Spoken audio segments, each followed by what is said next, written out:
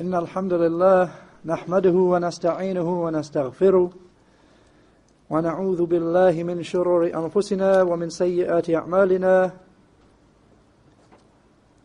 من يهده الله فلا مضل له ومن يضلل فلا هادي له وأشهد أن لا إله إلا الله وحده لا شريك له وأشهد أن محمدا عبده ورسوله أما بعد. Then to continue with Aqeedatut Tahawiyyah, with the explanation of Shaykh Saleh Al Fawzan, hafidhahullah. Then last week we had the second point, the point that occurs on page 28 of the explanation. نقول في توحيد الله معتقدين بتوفيق الله إن الله واحد لا شريك له. That we say with regard to Tawheed of Allah, holding as our creed and belief, due to the guidance to correctness granted by Allah, that Allah is one, having no partner.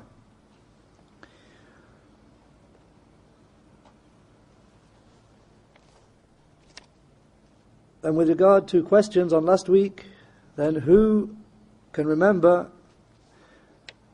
the explanation of the word Tawheed in the Arabic language? The word Tawheed in the Arabic language.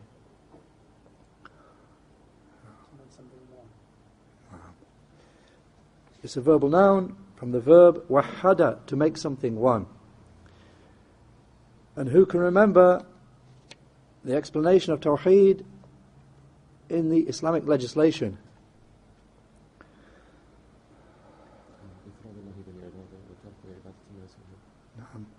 I'm singling out Allah, the Most High, with regard to worship,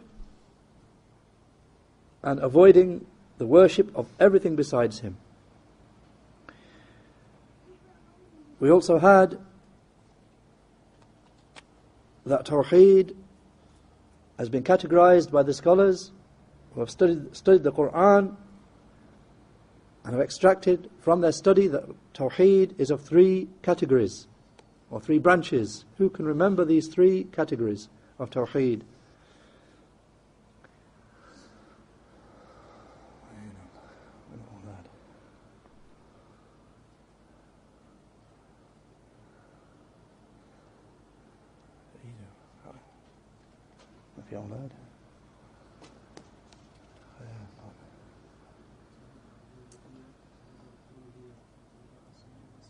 No. Who can remember the first of these, Tawheed al-Rububiyyah, Tawheed of Lordship? Who can briefly explain what that covers? Tawheed al-Rububiyyah, Tawheed of Lordship. Who can briefly mention what that covers?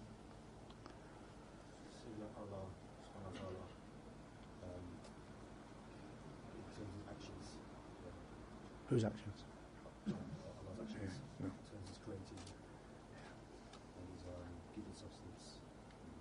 No.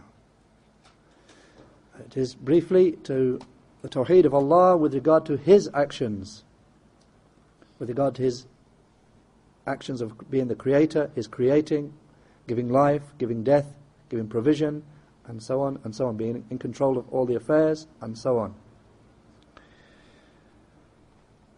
Tawheed al-Uluhiyyah, what does that cover?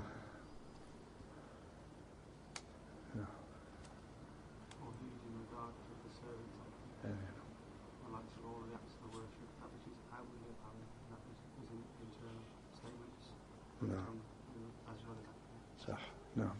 Tawheed with regard to the people's actions, their actions towards Allah, meaning their acts of worship, the outward ones and the inward ones. And what about Tawheed al-Asma' wal-Sifat? What does that cover?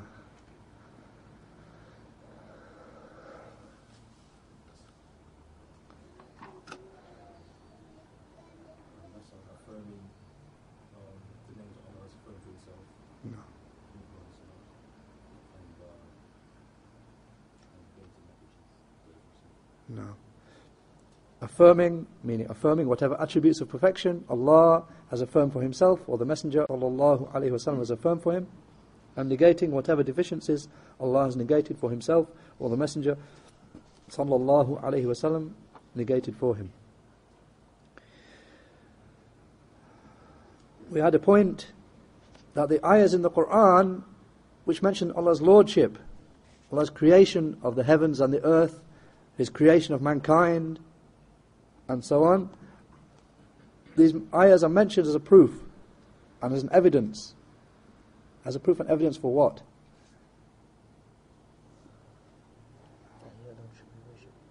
No. That, as the brother mentioned, as a proof for Tawheed al-Uluhiyyah, as a proof that Allah alone should be worshipped. So the ayahs where Allah mentions the different aspects of the creation, of His creating everything, creating the whole creation, and being the Lord of the whole creation, and its provider, its sole provider, the only one who gives life and death. All these ayahs are a proof that therefore He alone is the one who deserves to be worshipped.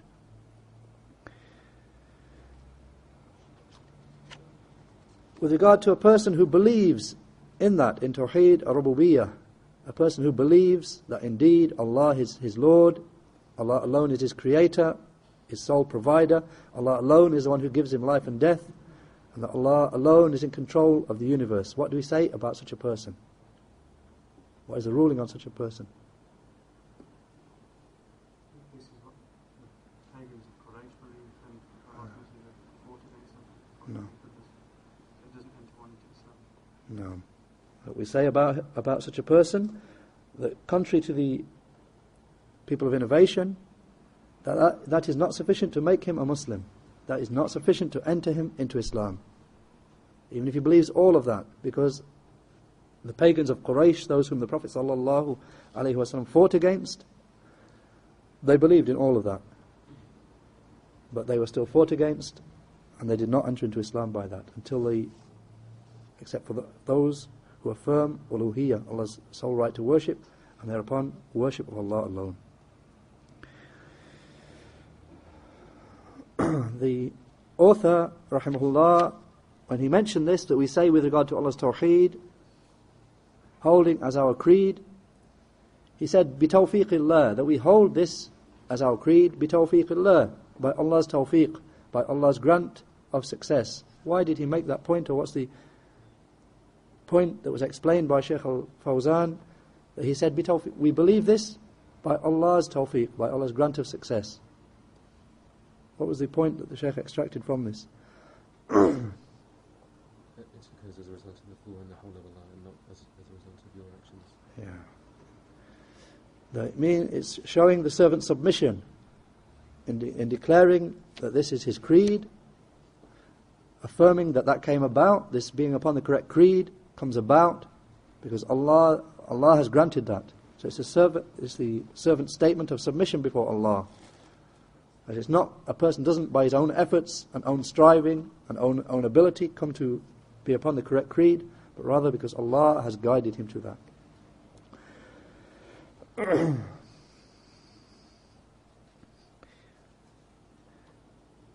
With regard to the last phrase, that Allah is one, la sharika lah, Allah is one, having no partner.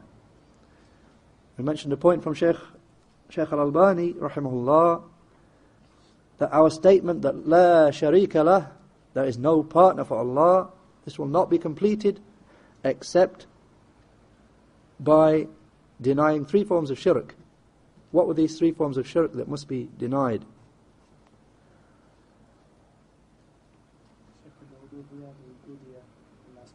Yeah, shirk with regard to the three forms of Tawheed, shirk with regard to Allah's Lordship, shirk with regard to His worship, His uluhiyyah, His sole right to worship, and shirk with regard to His names and attributes. And we had examples of shirk in each one of them. Who can remember the example of shirk with regard to Allah's Lordship? As an illustration, and Shaykh al Albaani gave examples to illustrate each one of these forms of shirk. So what's the example that he gave for regard to shirk with regard to Allah's Lordship? Example of shirk in regard to Allah's rububiyyah, and it was mentioned that the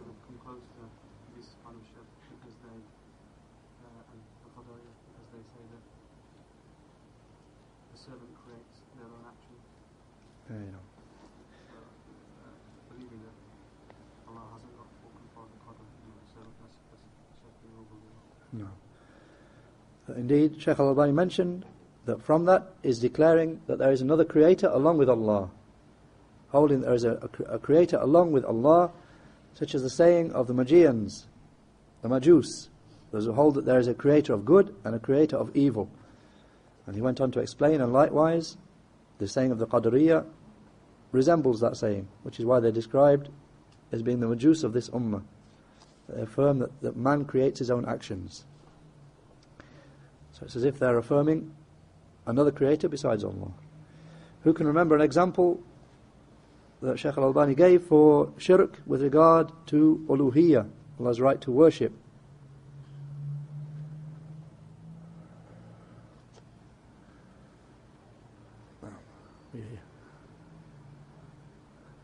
So I'm picking on people. There you go. No. We mentioned seeking help from others, seeking help from the dead, seeking help from other than Allah, from the prophets and the righteous, those who are in their graves. Just in case some brothers get surprised, questions are not limited to those who put their hands up. Questions are for anyone who is here, inshallah. Who can mention then shirk with regard to Allah's names and attributes? An example of shirk with regard to Allah's names and attributes.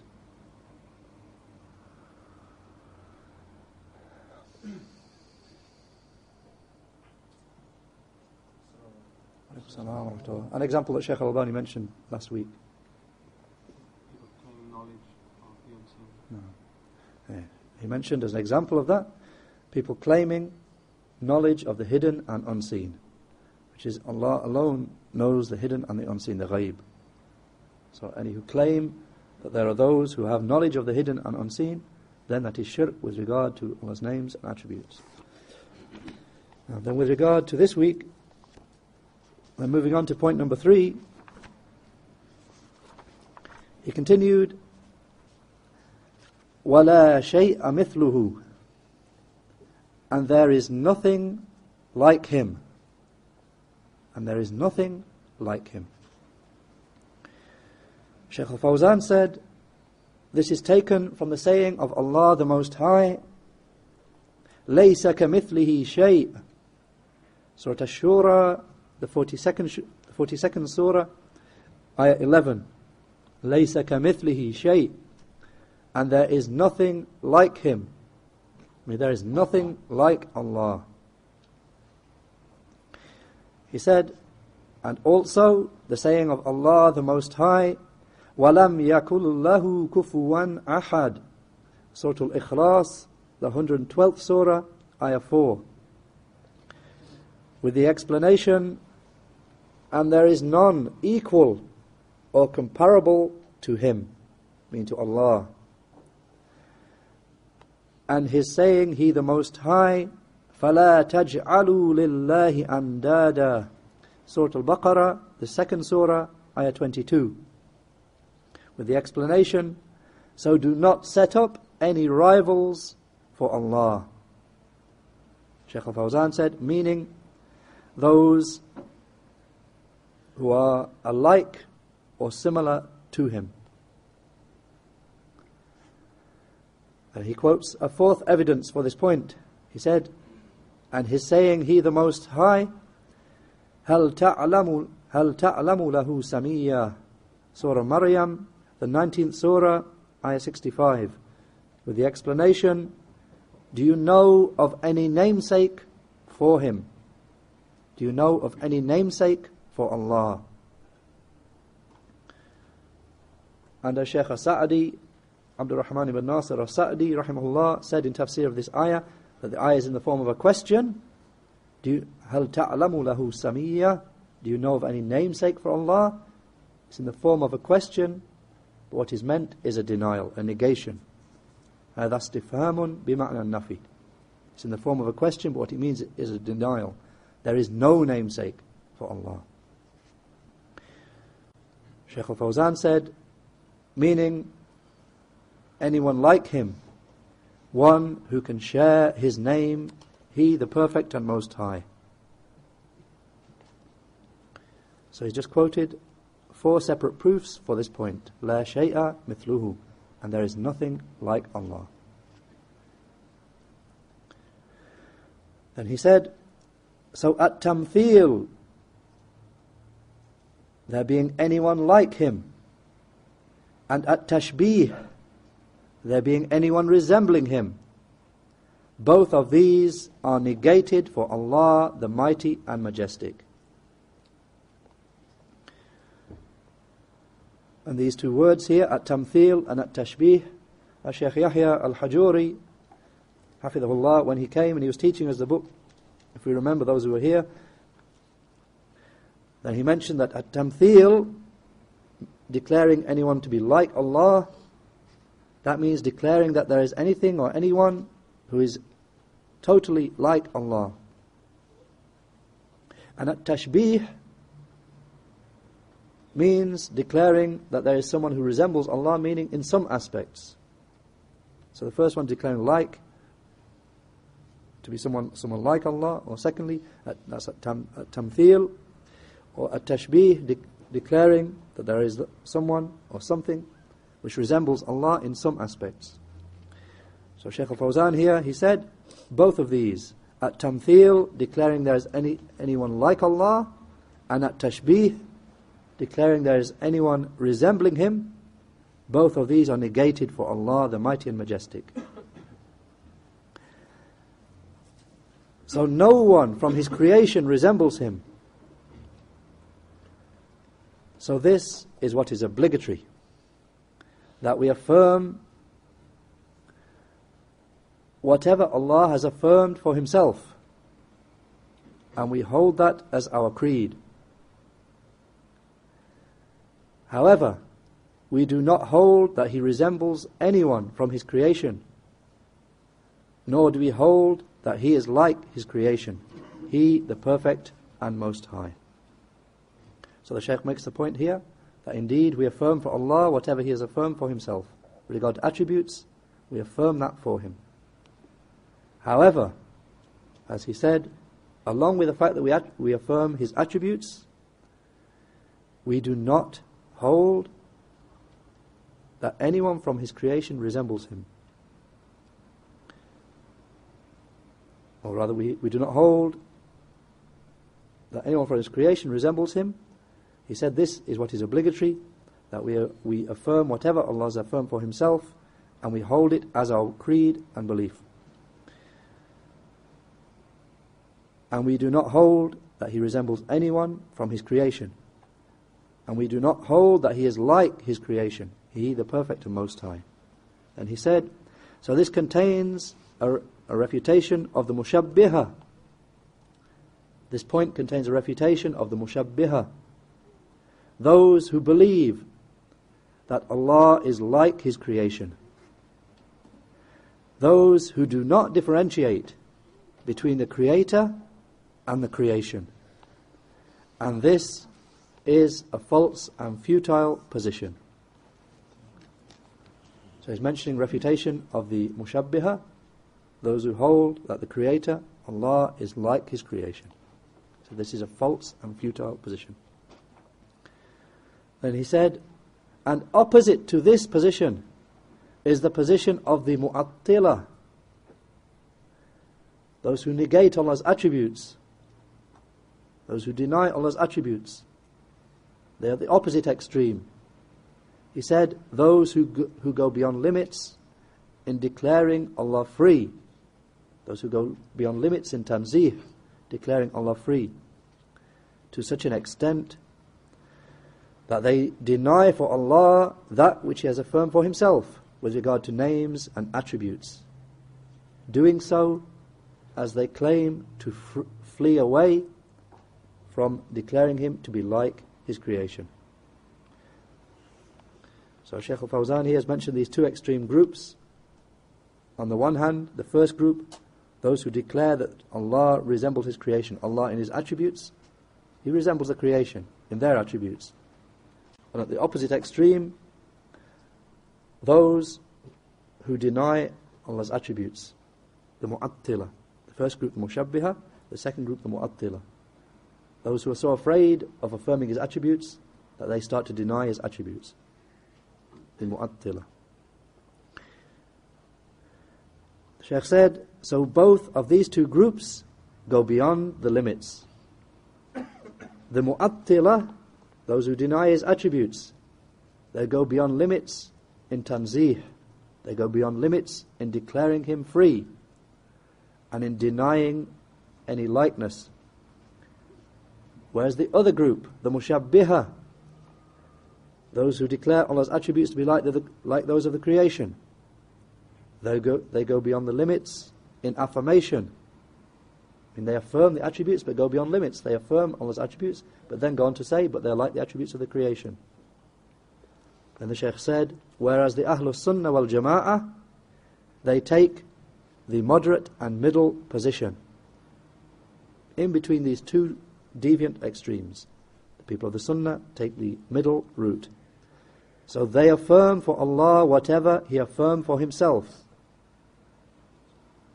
in accordance with what befits His Majesty, without tashbeeh, without declaring His attributes to be like the attributes of the creation, and without teel, without denying His attributes, doing so in accordance with the saying of Allah the Most High, لَيْسَ كَمِثْلِهِ شَيْءٍ وَهُوَ السَّمِيعُ الْبَصِيرُ وَهُوَ السَّمِيعُ الْبَصِيرُ. Surah Ash-Shura, the 42nd Surah, Ayah 11. So the Shaykh said that the position of the people of the Sunnah is in accordance with this ayah. لَيْسَ كَمِثْلِهِ شَيْءٍ وَهُوَ السَّمِيعُ الْبَصِيرُ. There is nothing like Him, and He is the all-hearing, the all-seeing. So this ayah gives a tremendous principle for the people of the Sunnah. And this ayah should be memorized by everyone who hasn't already memorized it, and should be understood. There is, with the explanation, there is nothing like Him, and He is the all-hearing, the all-seeing. Shaykh al Fawzan said, so his saying, لَيْسَ كَمِثْلِهِ شَيْءٍ, there is nothing like Him, this negates and denies any tashbeeh, any resemblance with the creation. So the first part of the ayah denies any resemblance with the creation. And his saying in the second part, وَهُوَ السَّمِيعُ الْبَصِيرُ, and He, Allah, is the all-hearing one, the all-seeing one, this is a negation of teel. It's a denial and negation of those who deny and negate His attributes. So this is the position which the people of the Sunnah and the Jama'ah proceed upon.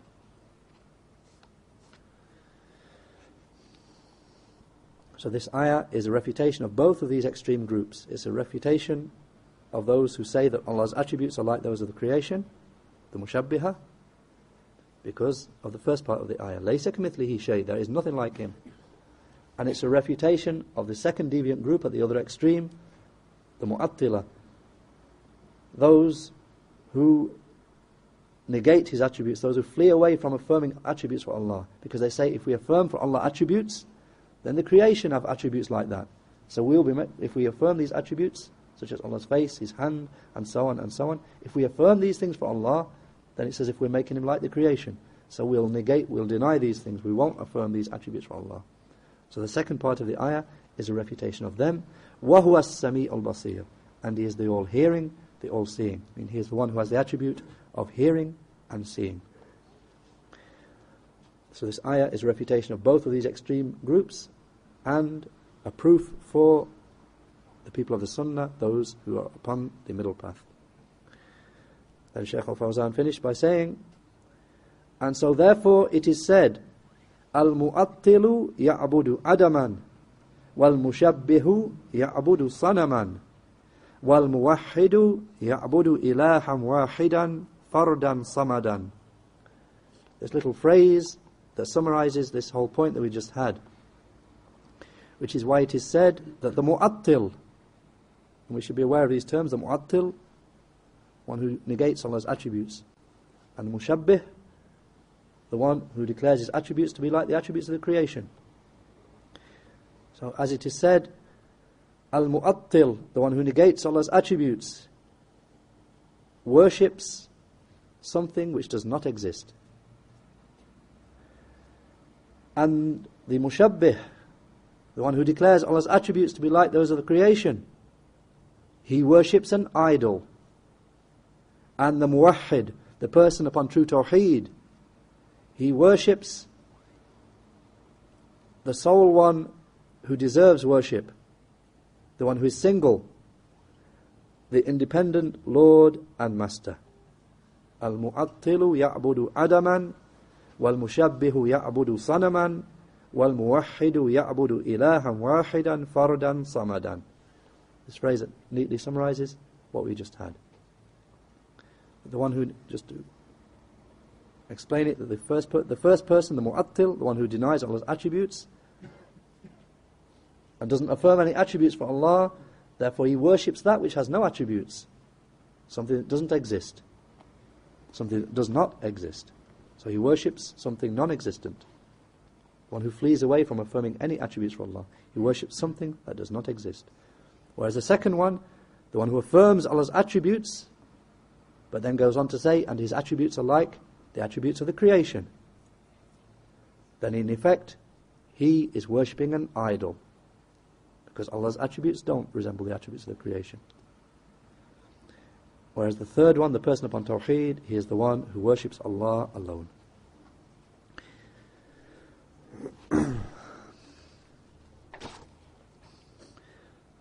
Just briefly, with regard to what Shaykh al Albaani said in his notes here, he mentioned about this point, وَلَا شَيْءَ مِثْلُهُ, and there is nothing like him.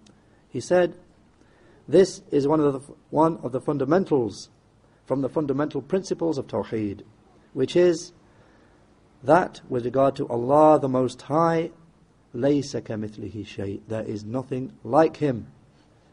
لَا فِي ذَاتِهِ وَلَا فِي صِفَاتِهِ وَلَا فِي أَفْعَالِهِ, there is nothing whatever like Allah, neither in his self, his that, nor in his attributes. I mean, there's nothing like Allah with regard to Allah's self.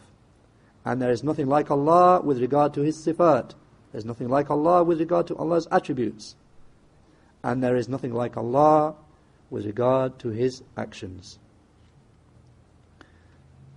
He said, however, the innovators and the people of ta'weel, those who twist Allah's attributes, they take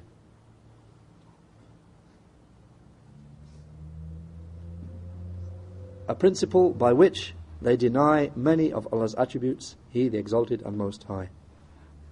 So whenever their hearts are too constricted to believe in one of His attributes, He the Majestic and He the Mighty and Majestic, then they perform ta'weel, they twist that attribute and try and destroy it and deny it. He said, so they deny an attribute and they use as an evidence for what they are doing his saying, لَيْسَ كَمِثْلِهِ شَيْءٍ. I mean, those who deny Allah's attributes say, we won't affirm for Allah a hand, we won't affirm for Allah a face, we will not affirm that Allah is ascended over His throne, we will not affirm such and such and such and such, He's descending.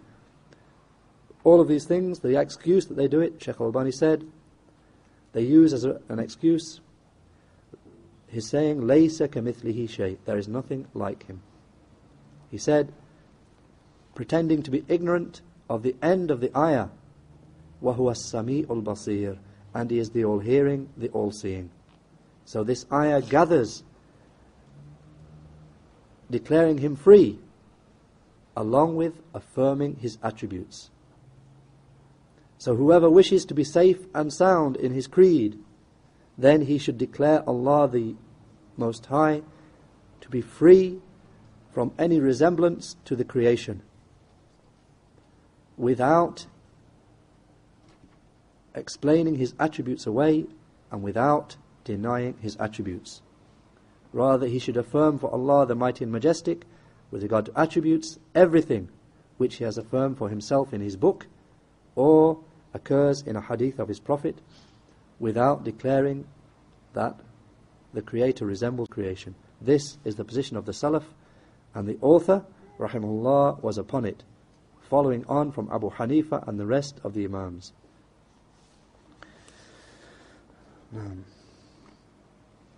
as a further point, then Shaykh Yahya al-Hajuri, hafidhullah, when he was over here, then he made a point as well. Amongst the points he made was that at-tashbeeh, declaring that there is a resemblance between the Creator in His attributes and the creation in their attributes.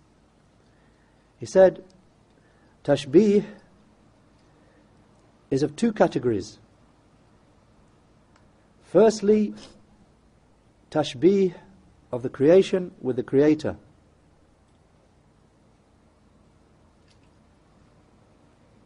I mean, declaring something from the creation to be like the Creator. And he gave us an example of that, like the action of the Christians. Those who declared resemblance between Isa alayhi salam and Allah. So the first category is declaring something or someone from the creation to have attributes like those of the Creator, like the Christians did with regard to Isa alayhi salam. And the second category of tashbeeh is declaring that the attributes of the Creator, declaring Allah's attributes to be like attributes of the creation. And this is the practice of the mushabbihah.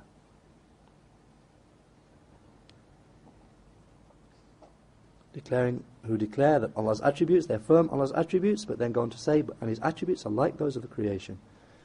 And he mentioned that one of the first of these people was called Dawood al-Jawaribi, who actually came out and stated that he affirmed for Allah all His attributes, and he affirmed that Allah's attributes are just like those of human beings. And he said that he affirms for Allah all human attributes, except one or two. Except, he said, the beard and the private parts. Apart from that, he affirmed every human attribute as being an attribute of Allah. This is the saying of the mushabbihah. And as for this person, then he mentioned that this person Dawood al-Jawaribi, then the scholars of his time of the Tabi'een, scholars such as Ibn Lahiyah, they gave the judgment that he should be executed. And however he died, this person died when he died before he was executed. So that was the position of the mushabbihah.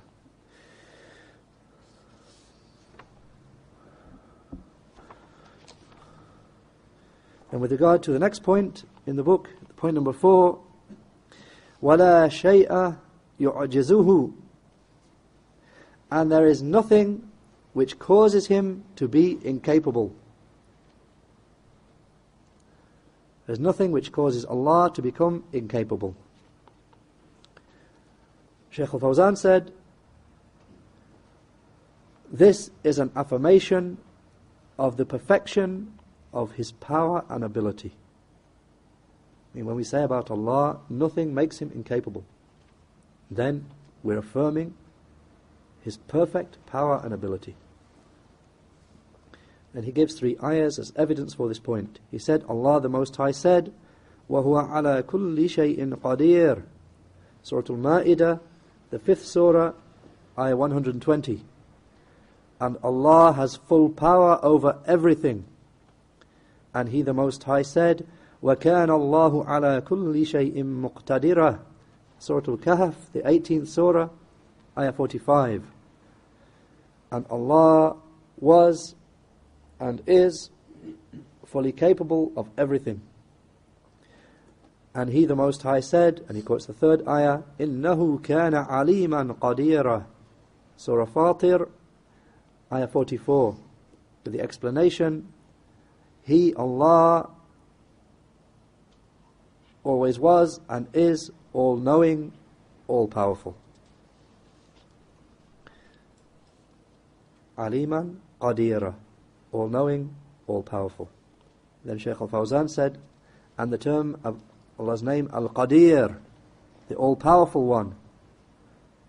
Al-Qadir means the one who is extremely powerful. So His power, He the Perfect and Most High, is such that there is nothing that can cause Him to be unable. whenever He wants something, then He just says to it, kun, be, and it is. Shaykh al Fawzan said, so this contains affirmation of the qudrah, the power and ability of Allah the Mighty and Majestic. And it contains affirmation that His power includes and covers everything. Then he said, and as for the term which some authors use about Allah, إِنَّهُ عَلَى مَا يَشَاءُ قَدِيرٌ. I mean, there's some people when they write books, they write in them with regard to Allah that Allah has full power over whatever He wants. Shaykh al Fawzan said this wording is an error to say about Allah that Allah has full power over whatever He wants. This is an error. He said, because Allah did not restrict His power to His will. I mean, Allah didn't say about Himself that he has power over what He wants. He didn't restrict it to what He wants, to His will or His wish. Rather, He said about Himself that He is ala kulli shay'in qadir. Allah has full power over everything. So therefore, you should say that which Allah, the Perfect and Most High, said about Himself. You shouldn't restrict His power with a statement like that. He said, this only occurs, a similar statement only occurs in the saying of Allah the Most High, وَهُوَ عَلَى جَمْعِهِمْ إِذَا يَشَاءُ قَدِيرٌ. Surah Ash-Shura, the 42nd Surah, Ayah 29, with the explanation, and Allah has full power to gather them, the people, all together, when He wishes. إِذَا شَاءَ قَدِيرٌ. Allah has full power to gather the mankind together when He wishes. Shaykh al Fawzan said, because the gathering of the creation has a certain time in the future, and He is fully able to gather them at that time, meaning the inhabitants of the heavens and the earth. So Shaykh al Fawzan is mentioning that this ayah is not a proof for those people who use this phrase here. The ayah doesn't mean that Allah has the power to gather the people if He wants to. It doesn't mean that.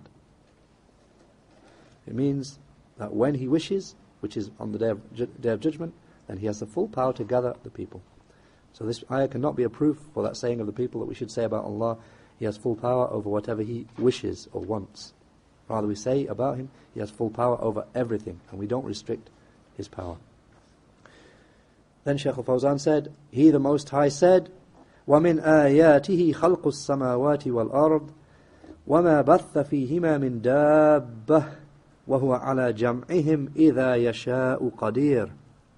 This same ayah from Surah Ash-Shura, 42nd Surah, Ayah 29. So he gives the first part of the ayah to make clear what is meant by the ayah.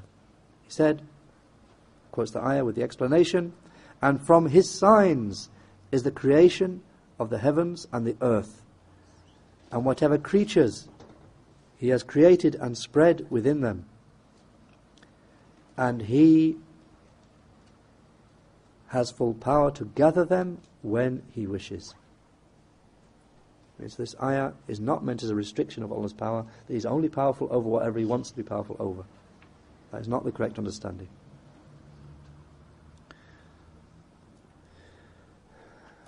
As for, finally on this point, then Shaykh Yahya al-Hajuri, hafidhahullah, again when he was over here, he said about this point, وَلَا شَيْءَ يُعْجِزُهُ, and there is nothing which causes Allah to be incapable. He said, this is a nafi, this is a denial or a negation. It's a denial of something for Allah. There is nothing that makes Him incapable. He said, this is a denial. But it does not, what is meant by it is not a mere denial. Because denial on its own is not from the belief of the Ahlus-Sunnah. Rather, it is the position of the innovators. So he made a point here that we had also in Aqeedah al-Wasitiyah, that as for the people of the Sunnah, then they are not people who, when they speak about their Lord, speak about Allah, they just give a list of things which Allah is not. Allah is not this, and He is not that. Allah is not this, and nor is He that. He is not this, nor is He this, nor is He this. They give a long list of things which Allah is not. And you'll hardly find them affirming anything at all. They hardly ever say, but He is this, or He has this attribute. So this denial in detail is the position of the people of innovation. Where Shaykh Yahya made clear, and Shaykh al Ibn Taymiyyah before him made clear, as for the people of the Sunnah, then their way is the way of the Qur'an, which gives a general denial of certain things for Allah and gives a detailed affirmation of attributes for Him. And whenever there is a denial, then the denial is there to affirm something which is its perfect opposite. So he makes the same point. In this point here, that same principle applies. وَلَا شَيْءَ يُعْجِزُهُ, and there is nothing which causes Allah to be incapable, he said. So this denial is there because of affirmation of its perfect opposite. I mean, we deny that there is anything to make Allah incapable because we affirm the perfect opposite for that, for Allah. We don't just say He's incapable, rather we affirm His perfect opposite, which we affirm Allah's perfect power. I mean, there's nothing that renders Him incapable because of His perfect power, the perfection of His power and ability. So that is the position of the people of the Sunnah and the Jama'ah. That when we deny something like this, it's only because we're affirming the perfect opposite.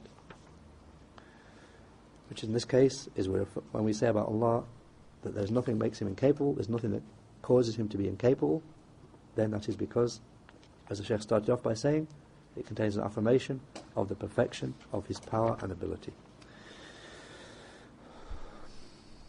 Alhamdulillah wa sallallahu ala Muhammad.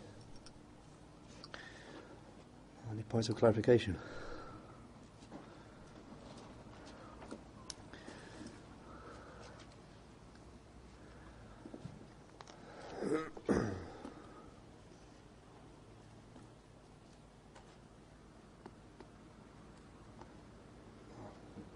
Makes a nice point about Allah actually named many of the creation with the same name. No.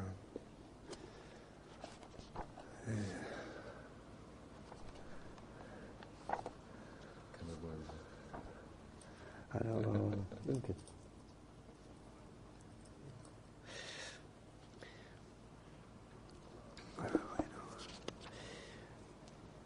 With regard to the point, a brother's just making a nice point. Obviously, as we said, the explanation, the scholars have praised the explanation of Ibn Abil Izz, his explanation about Tahaawiyyah. But it's excellent and is the best explanation, but it's rather long, and there's some difficult points in there, which is why some of the reasons we chose Shaykh al Fawzan's explanation. But amongst the excellent points here, with regard to tashbeeh, he makes, as the brother said, an excellent point here, that affirming attributes for Allah, when the creation have the like of those attributes, for example, affirming that Allah is the all-knowing, when we at the same time affirm that the creation has knowledge, and affirming that Allah has sight, when the creation has sight, and affirming that Allah has a hand, when the creation have hands. The fact, or this fact, is what leads the attilah, that's what leads them into denying these certain attributes. Because they say, if we affirm for Allah a hand, then we amongst the creation, we have hands as well.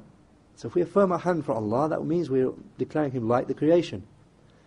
And if we affirm for Allah a face, then the creation, amongst the creation we have faces.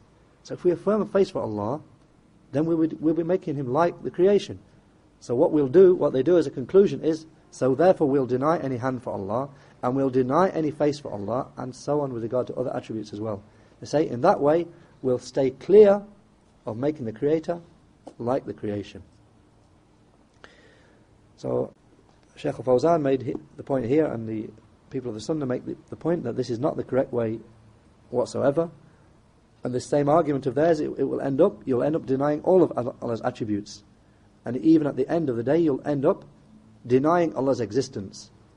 Because Allah exists, but the creation exists as well. So on that same argument, they'll end up denying even Allah's existence, which is obviously clear kufr, which no one will even doubt about.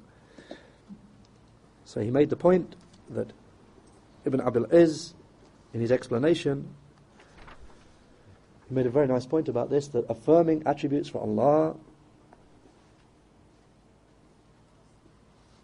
when the creation have attributes, in no way means that we're affirming that the Creator is like the creation. So he says, just because he said Allah has affirmed for himself attributes, when the creation have attributes also, such as that Allah is Hayy, living, Allah is Alim, attributes which the creation have as well. Allah is living, and the creation have the attribute of life. Allah is knowing, Alim, and the creation have the attribute of knowledge. And so on and so on. Then he mentions a list of these attributes. Qadir, having ability. Ra'uf, being compassionate. Rahim, being merciful.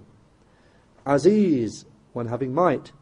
Hakim, having wisdom. Sami', the one who is all hearing. Allah having hearing. Basir, having sight. And so on. He mentions attributes which Allah affirms for himself, whereas the creation have attributes as well. Then he mentions different ayahs where these same attributes are also affirmed for the creation.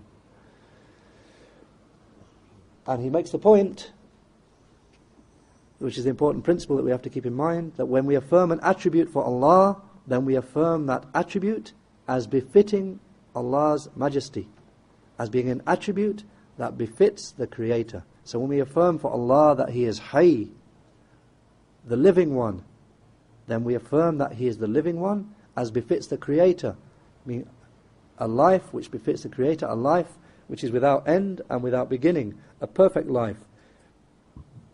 And likewise with regard to the rest of Allah's attributes, that we affirm an attribute for Allah as befits His majesty. And when we affirm an attribute for the creation, then Shaykh Yahya also made the same point, that when we affirm the attribute for the creation, we affirm it as befits the creation and befits their deficiency.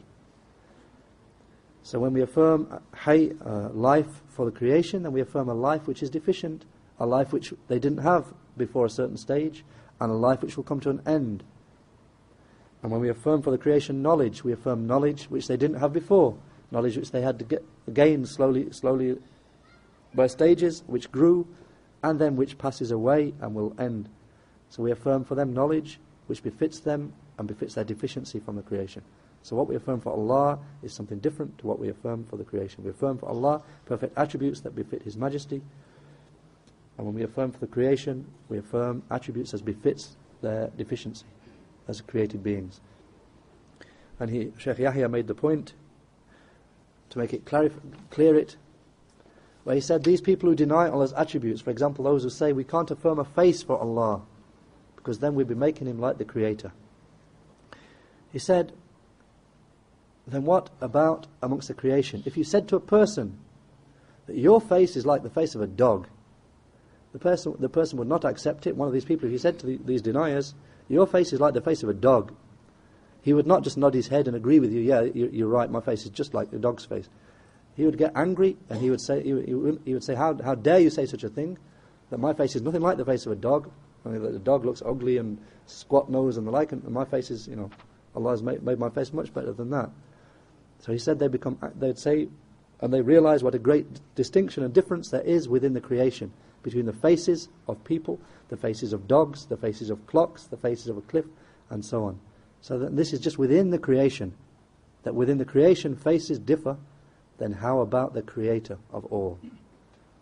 That when we affirm a face for Him, we affirm a face that is not like the face of the creation, rather a face that befits His majesty, a face that befits the Creator, not like those of His creation. And the same with regard to the rest of the attributes. And whoever wishes and is able, then they can go back to the explanation of Ibn Abil Izz.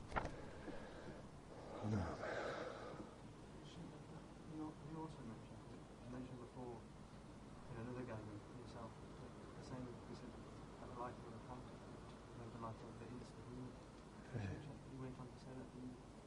corresponding bits here and there. Yeah. And the brother's just given me an example of something else that Shaykh Yahya made to illustrate the same point, that with regard to life, that these deniers of certain of Allah's attributes on this same argument, and they, of course, they cannot deny, or they should not deny, Allah's life. They can't come along and say, well, we the creation are living, so therefore we deny that Allah is living, because if we do affirm that Allah is living, then it will be making like the creation. This is an incorrect argument. And the brother said that Shaykh Yahya made the point. He said, look, we as human beings, creation, are living, and plants, which are also from the creation, are living. But how different is the life of people to the life of plants? It's not the same whatsoever. So how on earth can these people think that by affirming life or any other attribute for Allah means that we're declaring Him to be like His creation? It's far from the case. So when we deny that there being anyone like Allah, and we deny any deficiency for Allah, it does not lead us to the opposite extreme, which is denying, or it does not lead us into denying His attributes. Rather, we affirm His attributes, but we say about His attributes that He does not resemble His creation in His attributes or in anything else. No.